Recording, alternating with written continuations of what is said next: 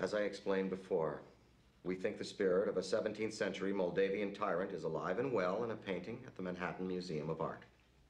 Uh-huh. And are there any other paintings in the museum with bad spirits in them? You're wasting valuable time. He's drawing strength from a psychomagnetheric slime flow that's been collecting under the city. Yes, tell me about the slime. It's very potent stuff. We made a toaster dance with it. Toaster. And a bathtub tried to eat his friend's baby. A bathtub. Don't look at me. I think these people are completely nuts.